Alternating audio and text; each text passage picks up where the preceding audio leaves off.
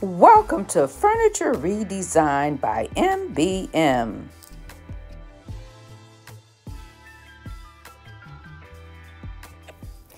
Hey everyone, welcome back. This is the project or one of the projects that we'll be working on for today.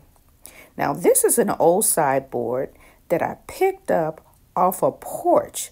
It had been sitting there for a few weeks and I'm sure it got really wet, but it dried out. There's no warping and the piece is solid wood. Now, as you see, the finish is flaking off all over, but we're going to sand back the top and paint the body. All the hardware is here, but there is some chipping on the corners and also on the base of the dresser. Because the piece have been sitting outside, we know that it's really nasty, so we're going to clean that up. Here is a look at the tall boy. Now this piece I got from a friend who belonged to his parents and he no longer needed it.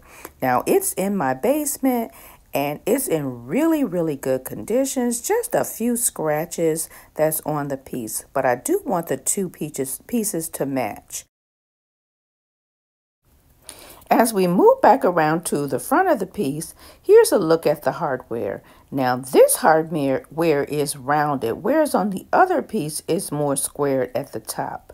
But I'm gonna buy hardware like this because I know I can find it to match and put on the other piece. So in my squirt bottle, I have TSP and a water mixture. I'm spraying down my piece and I'm gonna scrub it, free up any grease or grime that's on it.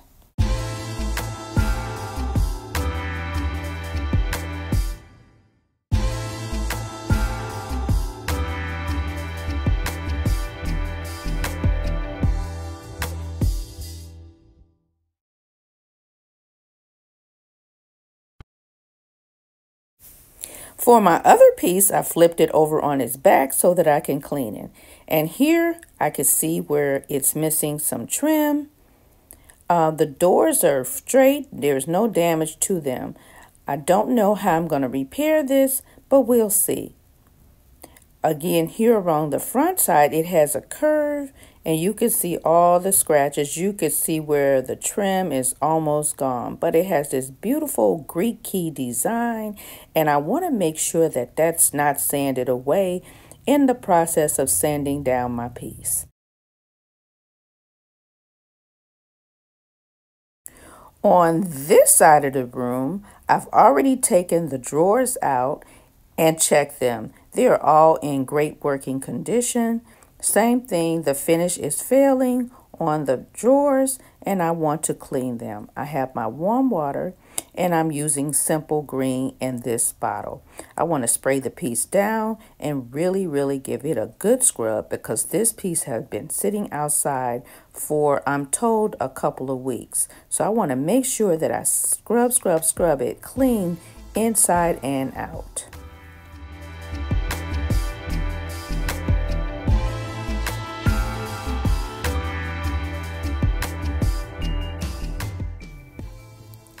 I'm almost done and this is how dirty this piece was.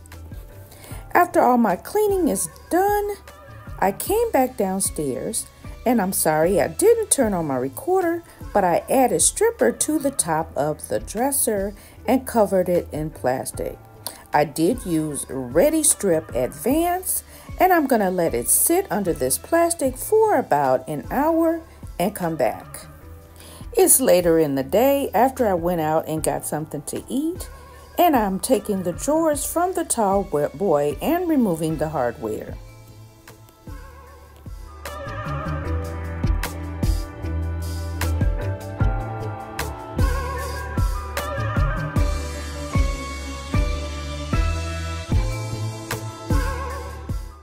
Then I'll take a plastic putty knife and start to scrape the stripper off the top of the tall boy. I'm sorry I'm a little out of focus, but I'm 5 feet tall and I wasn't aware that you couldn't see the top of the dresser.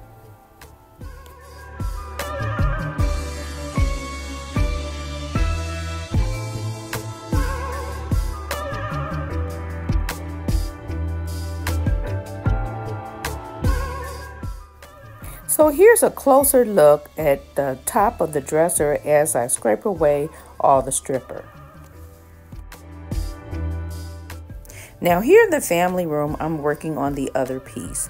I'm using 80 grit sandpaper to sand away the flaking finish. I didn't want to use the stripper in the upstairs family room because it does have a strong smell, and I didn't want that smell in the upstairs.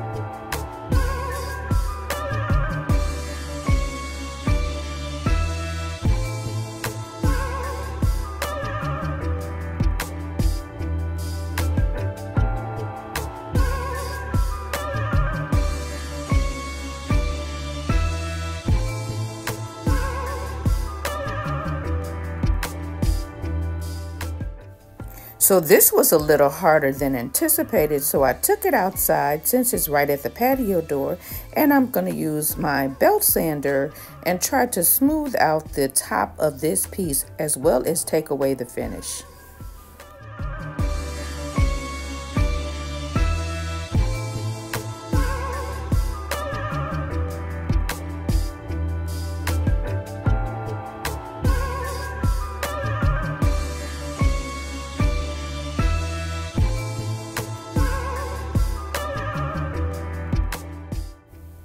I switched to a 220 grit sandpaper, and I just want to scuff sand the sides and the front of the piece as well as the drawers.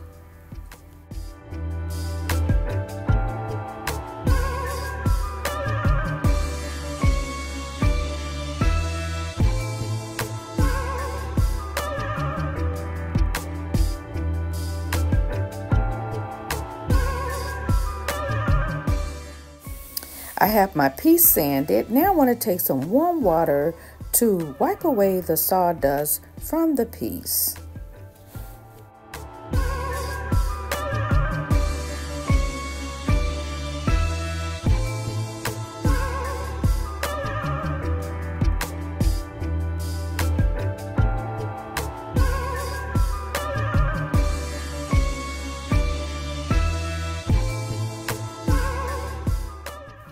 On the drawers, I'm going to take this chip brush and I just want to brush away all the dust from my piece.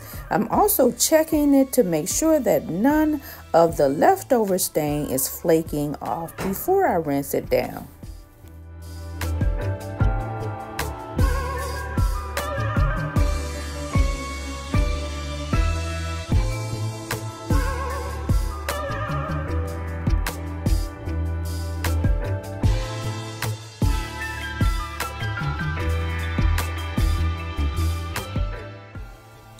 Over here on my base, you can see I took Bondo and I added it to cover up all the dings and dents and missing pieces on the sideboard. I've already taken my sander and sanded it smooth, and I did this off camera. I turned my attention to the dresser doors. I removed them from the piece. I removed the trim as well. Now I'm just taking my small sander and I'm sanding away all of the loose top coat and making sure that it's smooth where I took away the trim.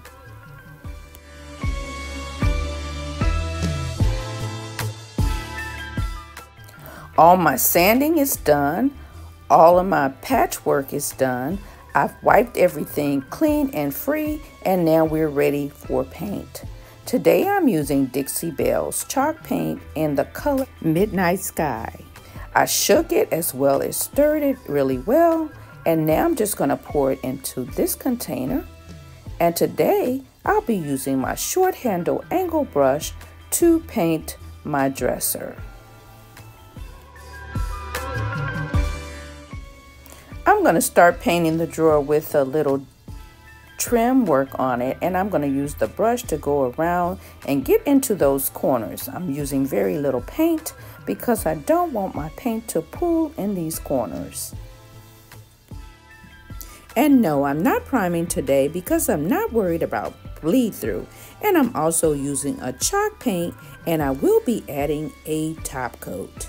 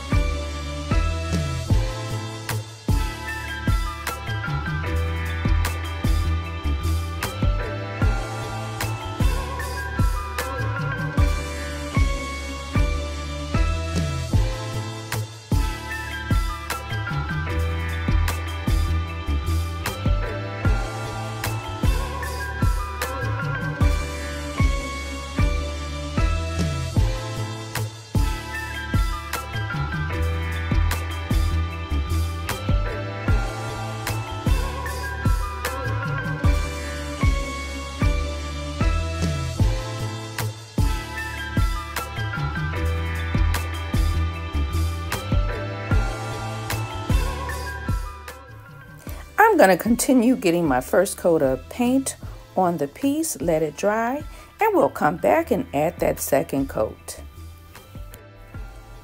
The first coat of paint is dry on my drawers as well as my dresser, and you can see I'm getting pretty good coverage. You can also see how the design, the molding, and the Greek key design painted up really good for the first coat.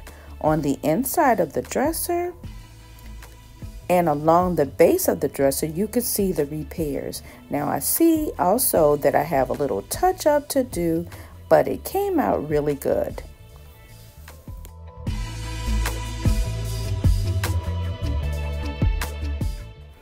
Time for that second coat. I pulled out my mister bottle to mist my piece. I used the mister bottle to give me a little bit more working time with my paint. I can smooth it out before it dries.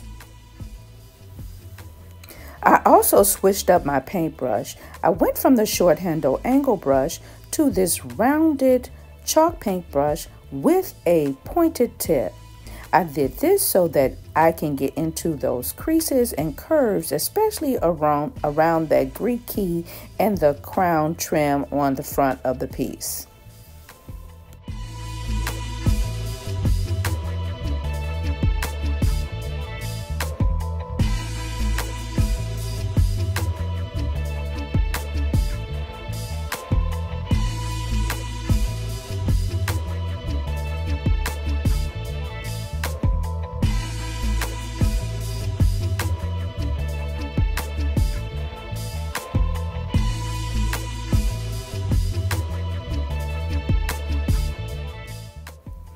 I also added a little bit more Bondo to the corner that needed to be filled in a little bit more and sanded it smooth. And I'm also going to touch up that area.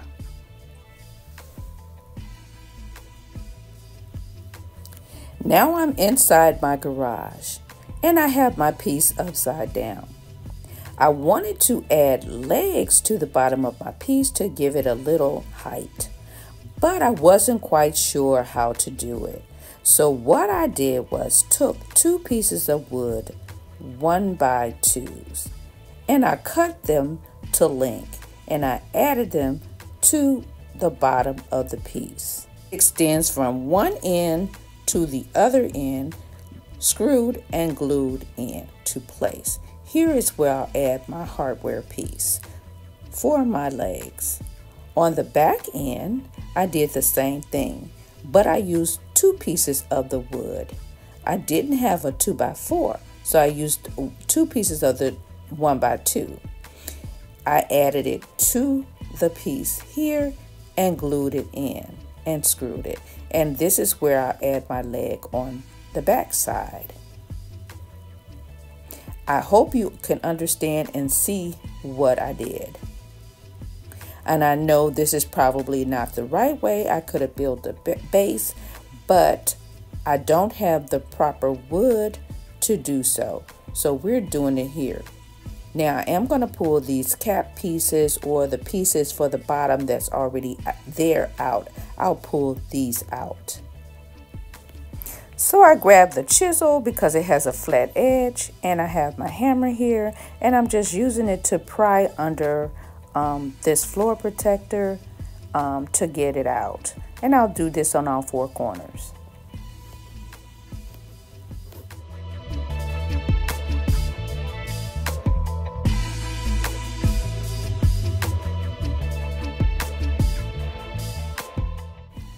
Now I have my drill here and I have it taped off.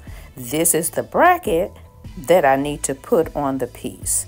So it has a depth, so that's why I have my drill taped. I taped it so that I wouldn't go deeper than this depth, and I am just putting the hole where I need this attachment to go. Once I reach the proper depth, I clean the hole, add my bracket, do it 3 more times, and then I'll use the screws that came with the brackets to screw the brackets into place. Then I'm ready to screw my legs into the brackets.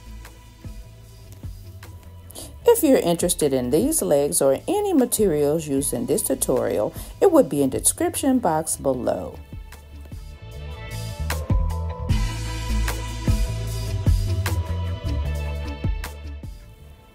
I have my dresser upright. I've also sanded the top with a 220 grit sandpaper to make sure that it's smooth, and cleaned it. Today I'm going to be using Men Wax Gel Stain in the color Hickory. I have this sponge applicator to apply my gel stain.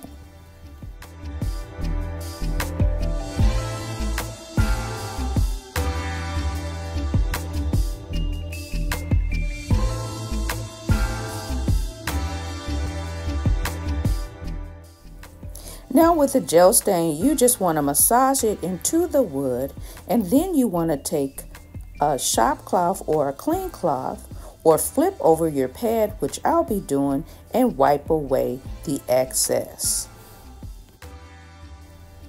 I'm back inside in the basement.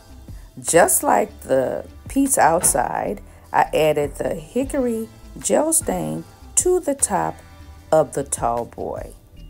The paint is dry and the gel stain is dry. Now I want to add a top coat. You really don't need a top coat, but because this is the top of a dresser and the top of a chest, I want to make sure that it's well protected. And I'm going to use this gator hide by Dixie Belle. Now this will be my first time using Dixie Belle gator hide for a top coat. Normally I'm a wipe on poly type of girl, but I didn't want a high shine, so I'm going to use this Dixie Belle Gator Hide. It came highly recommended, and I have seen other DIYers use it. I also ordered the Dixie Belle sponge applicator, and I'm going to use this to put on my top coat. And it said I should dampen the top of it, which I've already done with my Mr. bottle. I added the gator hide to this container, and my sponge fit really well into that. So I'm just going to stick this into the gator hide, wipe off the excess, and I'll be ready to add it to the top of my piece. Not only am I going to add it to the top of the piece, I'm going to go ahead and add it to the entire piece. I'll use 2 to 3 coats on the top and just 1 coat on the side to make sure that my paint is protected.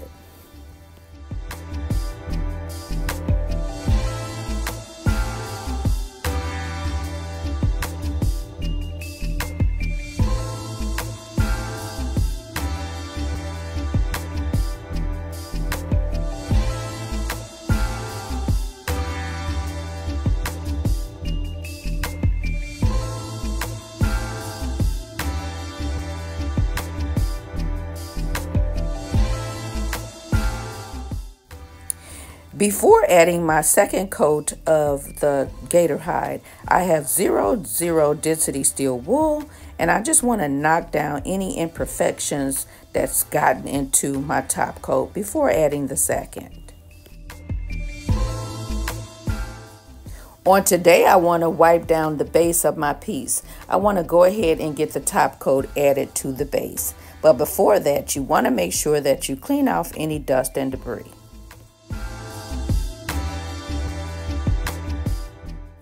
I decided against the gator hide and thought I should use the Varathane for the base of my dresser.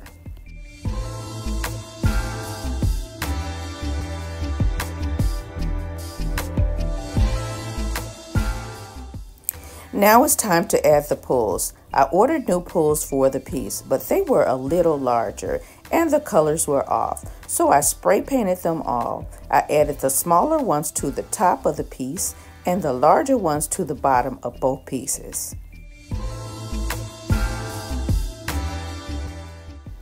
Before we see the finished pieces, let's take a quick look at what they looked like before.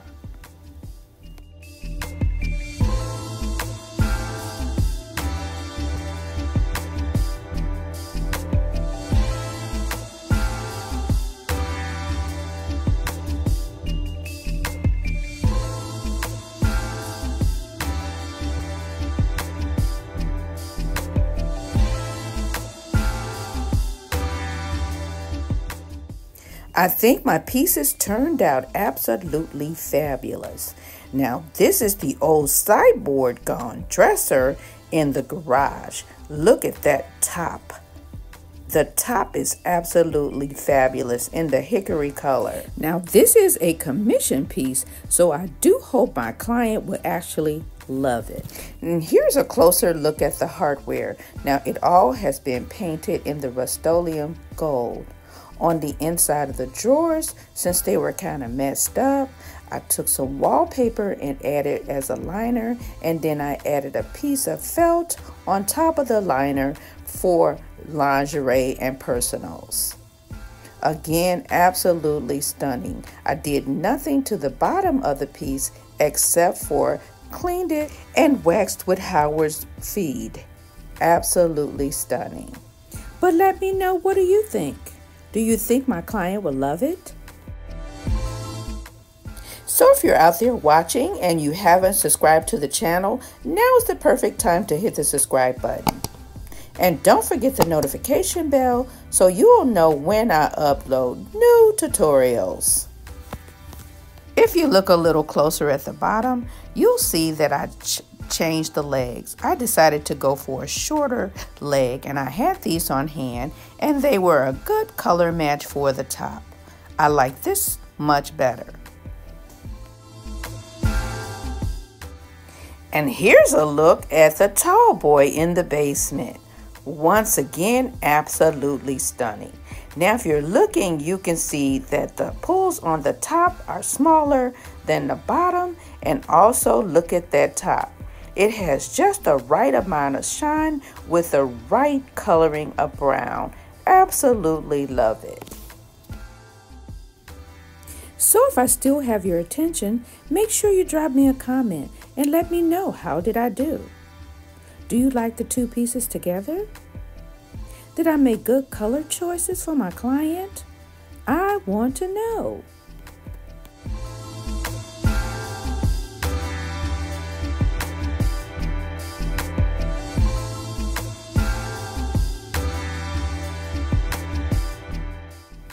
If you look closely at the inside of the drawers, you'll see I used the same wallpaper that I used on the other piece. It's time to say thank you all for watching, and have a wonderful, wonderful day. God bless. I'll see you in my next video. Happy New Year.